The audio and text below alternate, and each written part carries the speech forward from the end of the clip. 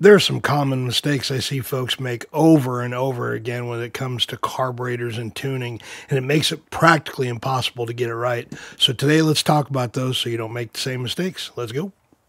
Now, it doesn't matter what type of aftermarket carburetor you're talking about, whether it's the edelbrock Performer or AVS 2 Series, the new VRS, Quick Fuel Proform, Holley. They're all pretty much the same in some of the basic things that you need to do to get them to run right. And there's some mistakes that people overlook or make over and over and over again when it comes to the tuning side of the carburetor. Now, tuning's not a difficult process. We've got some other videos coming on that here very soon, but you have to set yourself up for success. And if you don't, you set yourself up for failure. And that's certainly not an option when it comes to trying to get these things running optimally, whether you're looking for the most amount of performance, whether it's drag racing, road racing.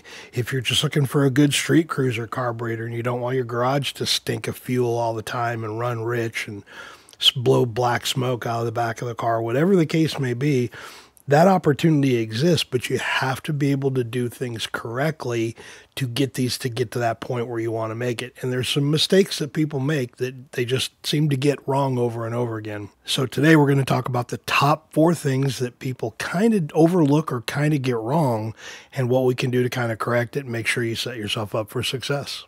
These are going to be in no particular order, but one of the biggest things that people make the mistake on is assuming that initial carb adjustments is tuning of the carburetor, and it's not. If you're setting idle mixture screws, changing power valves or step-up springs, setting idle speed, none of those are tuning. Those are initial basic setups to the carburetor. Now, every adjustment on a carburetor isn't fixed. You don't set idle mixture once. You don't set idle speed once. You don't change power valves once. They're all adjustable. There's stuff that you will probably come back to and may make further tuning adjustments to, but the initial setup of the carburetor is not tuning. It is just the basics. It's just getting you set to the point where you can begin the tuning process. So assuming that initial carburetor adjustments is tuning, I ask that question all the time. Hey, what have you done to tune the carburetor? If they're having an issue with a hesitation, a bog, or too much fuel, running rich, running too lean, whatever the case may be, it's the first question I ask because I want to know if you've made that power valve change, if you know, or if you made a jet change or a rod change, whatever the case may be. Those are just initial adjustments. So always keep that in mind that you have to get the carburetor set up. Now, I did a basic video on how to do the initial setup on a carburetor. I'll link that video above so you can go check that one out if you need to. But really, it's the basics. So don't assume that those initial adjustments are tuning. It's not. All it is just the basics before you get to the tuning process. The next one is really probably the biggest one on the list, and that's not starting with the ignition system or timing first. Timing is the number one issue that I see with carburetor owners make. It's generally not enough. I get asked that question all the time. You know, when someone's having problems with something, the first question is, okay, tell me about the basic setup and then tell me what your timing is set at. And I get that very, very frequently. Somebody goes, yeah, the timing is set. It's good. Okay, give me a number. Tell me what the number is. That's the critical thing. If you're a, small block Chevy and a whatever, doesn't even matter what it is, small block Ford, in a Mustang truck, doesn't matter.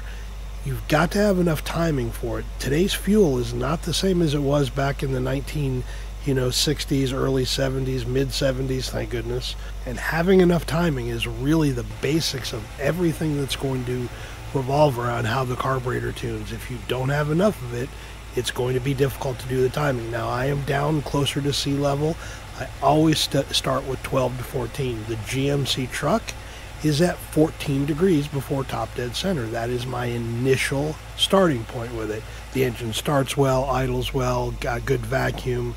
It's everything that truck wants. Now, is that where I'm going to leave it at when I'm done tuning this carburetor? Maybe, maybe not. I may add a little bit more timing to it. I may take a little bit more away. It really all depends on what the engine wants, but not giving it enough timing is certainly the big one. Now, The other side of that too is elevation comes at play. I mentioned I'm at sea level. If you're above 3,000 feet, and as you continue to go higher in elevation, you're going to need to add more timing. There's less oxygen in the air, it takes a little bit more time. You need to start that process a little bit quicker in the chamber.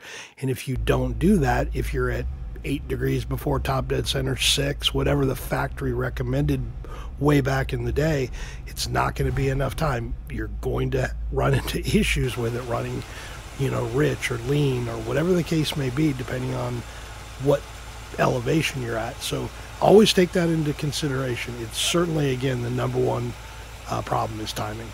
And right along with that's the ignition system. You've got to have the right system for what you're working on. Now, in the GMC truck, just a cruiser, driver, very standard, very inexpensive HEI, good wires, good plugs, making sure everything's routed correctly. That's the only thing that truck needs. Now, the Chevelle will be a little bit different. It will have an adjustable tuning system or ignition system on it where I can go through and look at all those things individually, adjust them with the laptop, and make sure that it's got enough, because I'll have a lot more cylinder pressure. The driving will be a lot more aggressive on that vehicle, and certainly I'll want to have the ability to change and monitor those things as needed. So making sure that your ignition system matches what you're doing is a very big key. The next thing that folks make the mistake on is the fuel system. Not paying enough attention to what the support that the carburetor needs will certainly set yourself up for failure.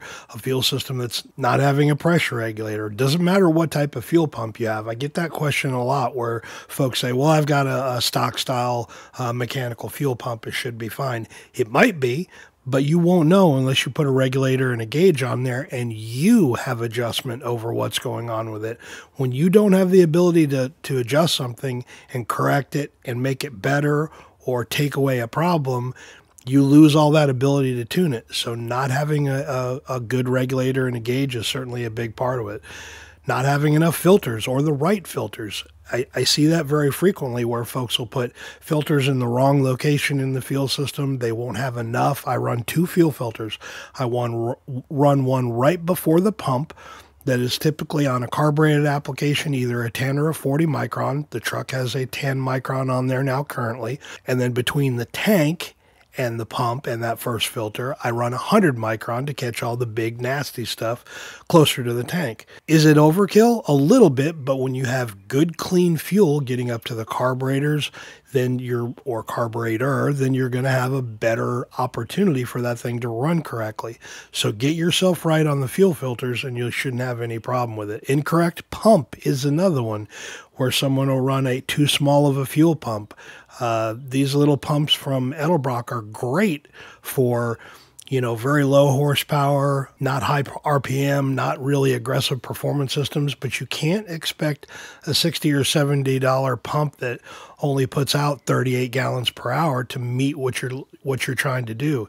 So get the correct pump on there to match the power delivery that you're trying to get. Not enough fuel delivery or not the correct amount of fuel at the right time is certainly a big one. And we get that very frequently where someone will, say that they're struggling. It's losing, falls on its face at 4,000 RPM. It idles okay. Sometimes it cruises okay. Sometimes it's got a little bit of a stumble, hesitation. If you don't have a big enough pump or the correct size pump on it, you run into issues. Now, I prefer putting the pump in the tank. I've done quite a few videos on that topic in the past. Certainly, it's the best situation for the pump because it runs in a very controlled environment where it's cool, it's got plenty of fuel. There shouldn't ever be an issue with getting the correct push of fuel up to the filters and regulator, but it is certainly a big part of it. So don't neglect the fuel system. Don't assume it's always correct just because it was right before or the car starts and idles okay. We're trying to match it for the rest of the system and the rest of what you're doing with it. So making sure you got the correct amount of fuel delivery is a very big part of this.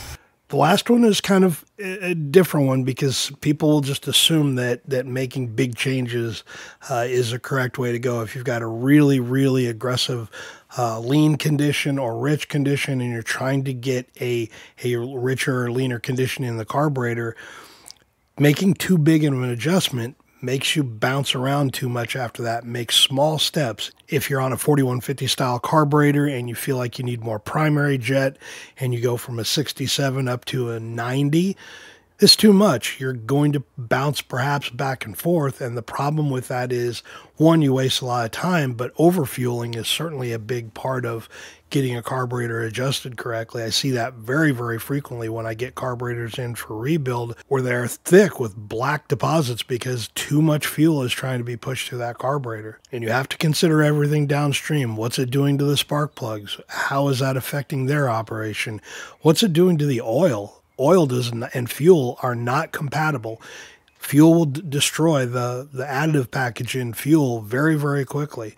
So you've got to make sure that you're not running it too rich, especially in an environment where you're not changing the oil frequently. Now, if it's a drag car and you're running rich purposely because you're on a stage nitrous system, or you're even NA and you're just trying to make sure that you get to the big end of the track and at the upper RPM and you're not running out of fuel, that's fine. You know, being a little rich is not a bad thing, but typically on those cars, you're changing the oil very frequently, either once a weekend or a couple of times on a weekend, depending on what type of fuel you're running. If you're running alcohol, it's even worse. On a street car, you're not changing oil that often, so you don't want to make those big, huge steps. Take little, tiny steps. Now, Edelbrock's got that nice tuning chart that they have for their Performer and AVS series carburetors. What a great tool that is, because it takes a lot of the guesswork out of it for you. All you have to determine is what direction you want to go. Do you want it to be richer or leaner, whatever the case may be, but take small steps. We've talked about that very frequently on this channel when talking about tuning of these carburetors. So it crosses over to whatever other style carburetor as well. If it's the VRS or the 4150 style Holley, it does not matter. Take small steps. The carburetor will be much happier with the performance and what you're asking it to do. At the end of the day, carburetor tuning is just really about the ability to get the most out of the vehicle and the engine so it runs right, operates at the performance level that you need, and doesn't cause too many excessive issues. Now, it's a carburetor. It's always going to be a little bit cumbersome, you know, sometimes with tuning processes, or if you drive it a lot and you go across multiple elevations, and all those little details can sometimes make a bit of an issue with it, but they still run okay. It's not like they just shut off if you get to 7,000 feet in New Mexico, but yeah, it just always makes it a little bit more difficult process. So if you set yourself up for success and avoid some of those issues and not think of it in terms of, hey, these are great right out of the box. There's no such thing. Please don't ever get stuck into that. What you're doing at that point is you're bolting it on. If it starts, it runs right. You monkey around with the idle mixture screws, and that's it. All you're really doing is tolerating what it's giving you. It may run okay. It may not backfire or sputter or dump a bunch of raw fuel down the intake, or it might, but what you're doing is putting up with it. Tune it, make the adjustments that you need to do it, but set yourself up so you're going to be able to get it done right with the correct ignition and timing and fuel system, and not making really great big huge steps across the boundaries to try to make adjustments. So but yeah, if you have any questions, don't hesitate to leave them down below. I'd love to answer them for you. And hopefully that video gave you a few ideas of what you need to do to set yourself up for success. Now, if you want more detailed videos on any of those, I will leave a link to those down in the description below so you can take a look at those individually, because there's a lot of detail that come into some of those. So anyway, we'll catch you guys on the next one. We'll see you.